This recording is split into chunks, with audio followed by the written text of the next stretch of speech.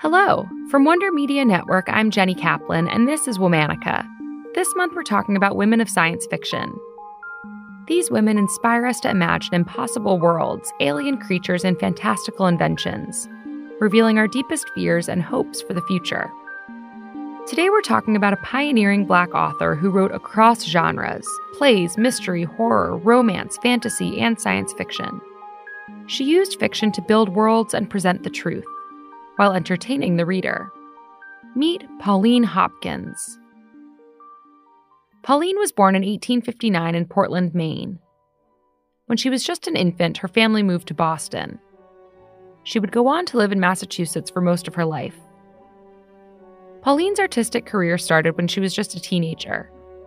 In 1875, she performed as a successful soprano. She also toured with her family's singing group. By 1877, she'd shifted to theater, first as a performer, then as a playwright. In 1879, her musical drama titled Peculiar Sam, or The Underground Railroad, took off. It also went by a few other names over the years. The play was a groundbreaking story of slavery in America written by a Black woman. But what Pauline became most known for was her fiction writing. In May of 1900, a group of 4 Black men published the very first issue of the literary journal known as the Colored American Magazine. Within its pages was Pauline's very first creative literary work. She was the only woman to be published in that first issue. And later, she became the literary editor, and then the editor-in-chief. The magazine became a home for Pauline's writing, which explored political, racial, social, and feminist themes in a variety of genres, including what would later be known as science fiction. In 1902, Pauline published the first serialized chapters of her novel called Of One Blood. The story takes off when a Boston medical student sees a beautiful woman perform as part of a choir. This woman is light-skinned, white-passing like he is. He proposes to her, but before they could live out their wedded bliss, he needs money.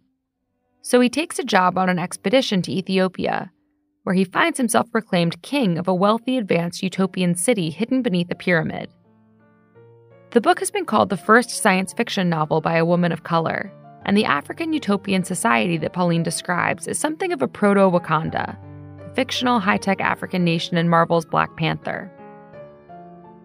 In her work, Pauline blended real histories with utopian potential, because understanding the past, really knowing it, was a way to fight back against racial prejudice in her day.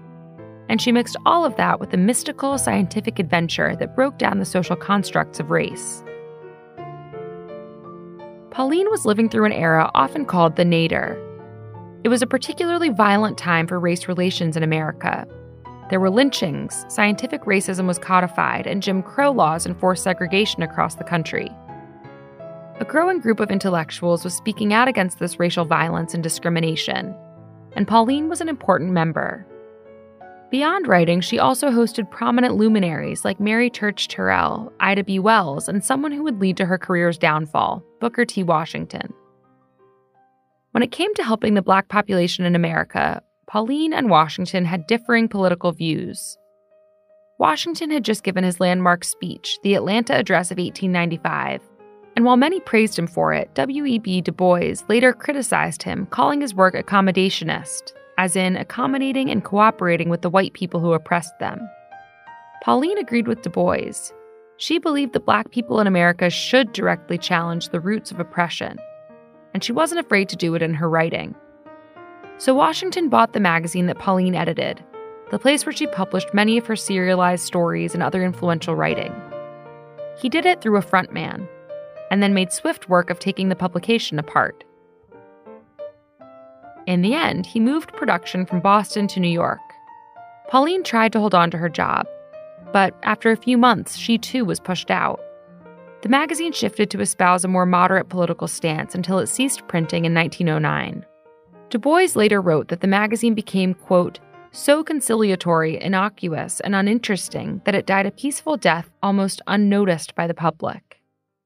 After she returned to Massachusetts, Pauline tried working at a few other literary magazines, including one she founded herself.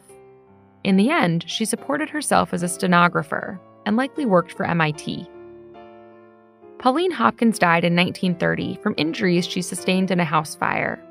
She was 71 years old. Despite an era of obscurity, since her death, academics and readers alike have devoured and analyzed her work. Pauline's pioneering novel, Of One Blood, was republished in 2022. All month, we're talking about women of science fiction. For more information, find us on Facebook and Instagram at Womanica Podcast. Special thanks to Liz Kaplan, my favorite sister and co-creator. As always, we'll be taking a break for the weekend. Talk to you on Monday.